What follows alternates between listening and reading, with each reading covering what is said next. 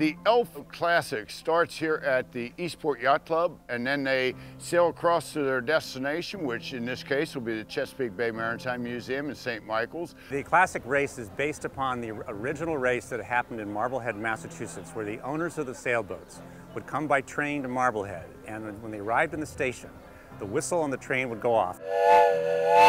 Their owners would run across town, get into their skiffs, and row out to the boat, which is out at a mooring, ready to go, all prepped with a crew for sailing. They would sail a race, come back in, get back in that skiff, row back into the dock, run up onto the dock, and ring a bell. And that was the winner of the race. We do the same, roughly the same thing here. We leave from the yacht club here to the boats, which will be out, sitting out here. And when we fire the whistle, the owners will get in those dinghies, they'll run across the field here, get in the dinghies, and row out, and then sail over to St. Michael's.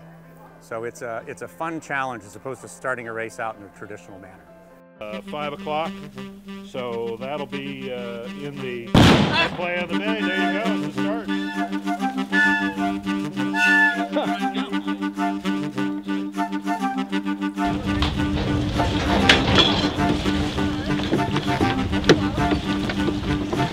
Henry, what's the problem? Hey, Pete, this is pretty funny.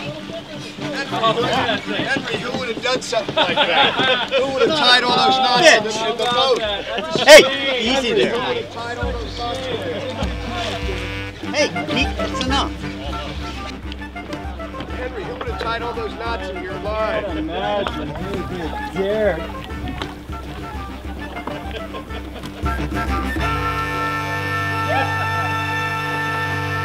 Onward, onward.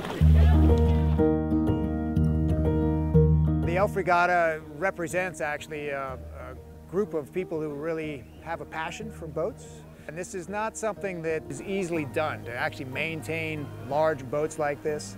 It takes a lot of time, energy, and funds. And it's really nice to see a group of very, very passionate people who actually all get together and race these boats together.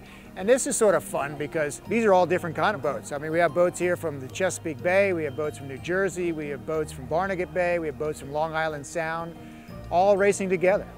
And the only thing that brings us all together is our passion for sailing. You know, a race like this brings people together. It cuts across a lot of lines. You get to meet a lot of people that you otherwise wouldn't.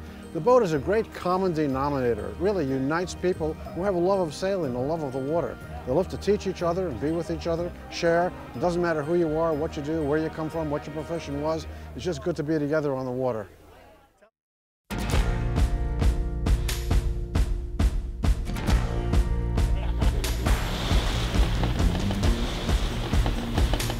Drive it over.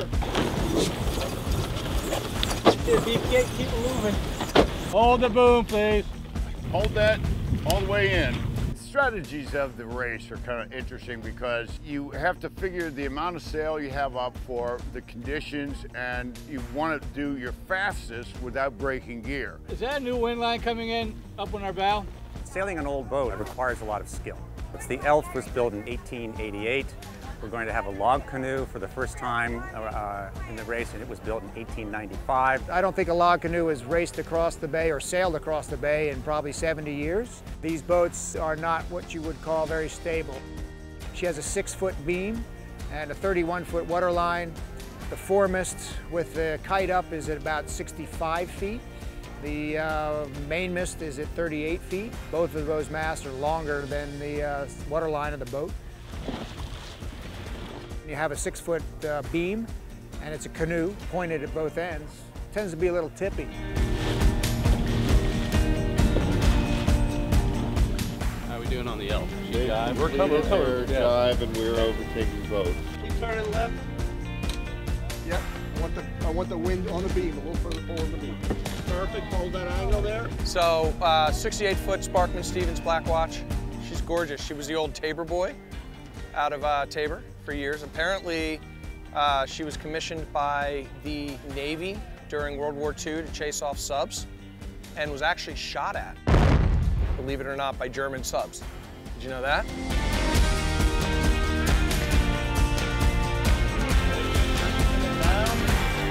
It's hot. Up the ramp. Going up. There you go. The the Elf Classic is important because it gives the owners and the caregivers for a lot of historic boats an opportunity to get out there with people who think the way they do, that these old boats represent an important part of America's cultural heritage. Today, what's not to like? Perfect day. Breeze on the quarter, current behind us.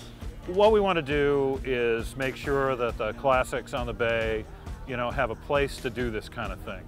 And it's important for the museum, it's important for our organization, and it's just great to see all the pretty boats together. That's really, really it.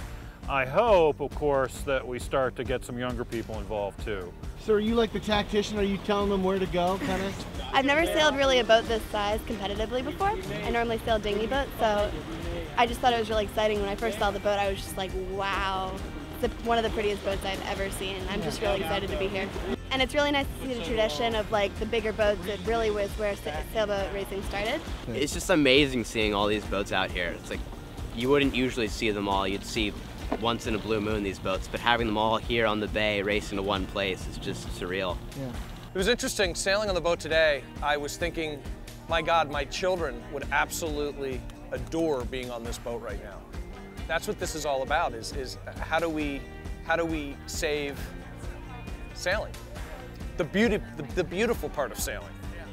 And we can all jump in a fiberglass hull boat and go and have fun and sail fast and get up on hydrofoils, but this is, there's something about this. It's serene, it's sleek, it's magical.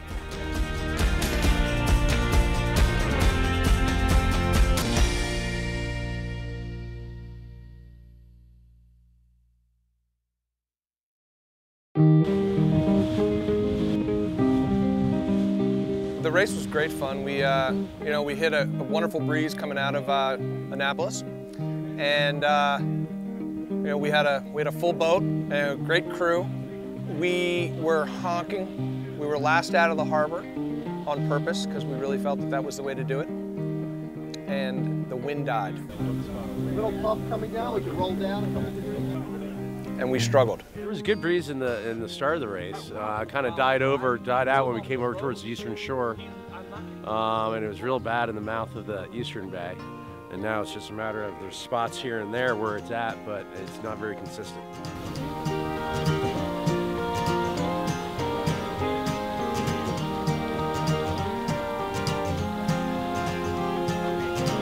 It was very fun coming across the bay. We had great breeze. Turned the corner, still had good breeze, but as we sailed up towards St. Michael's, it just continued to die and die and die, which is, now we're in the hole.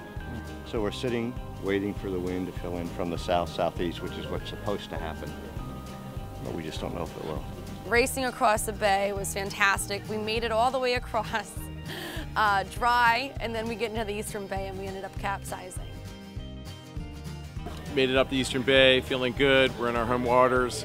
Feeling like very confident, and then very light air, and then out of nowhere, big gusts came, and we couldn't climb the boards fast enough. Really, nothing we could do, and we went swimming. But it was a great time. We'll be back next year.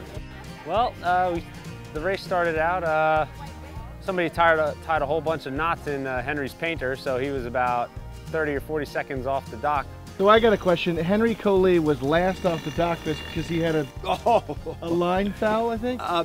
Some terrible person went down and tied Henry's painter with 72 knots. Henry, who would have done something like that? No. To slow down his aggressive nature. You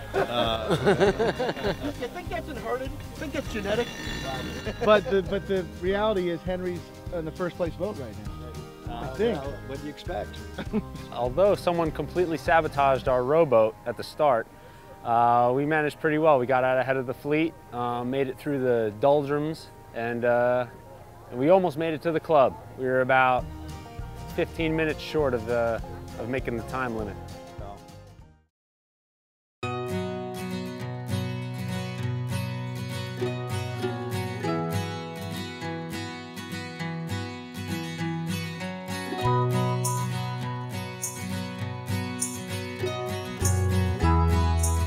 Folks, I'm Bill Sontag, and along with my wife Deborah Albers, we help organize this on behalf of the Classic Yacht Restoration Guild every year.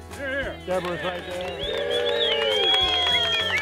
I've been sailing Elf since 1971. Spent a lot of time helping to restore, and it's just great to have a event that brings a lot of boats that are like her together. Well, that's what it's all about. You know, you get these guys that truly love the classics and truly believe that holding on to history is far more important than the advent of technology, because this epitomizes sailing. This is what it's all about. You know, it's funny because we're all local Marylanders that race these log canoes, and we're kind of in our own little bubble.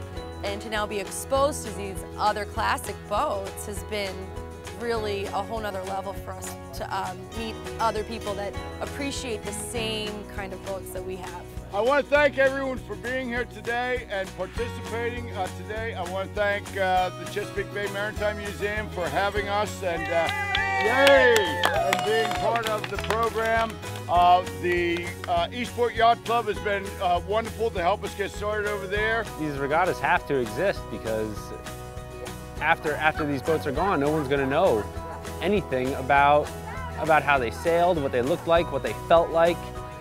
The way they handled in heavy, light air, you just don't know. The Elf Classic plays a critical role in enhancing the restoration of antique and classic boats and keeping that passion alive. And to me, that is so critically important, because if we don't embrace it and don't work together, we're going to lose them. We're going to lose them forever.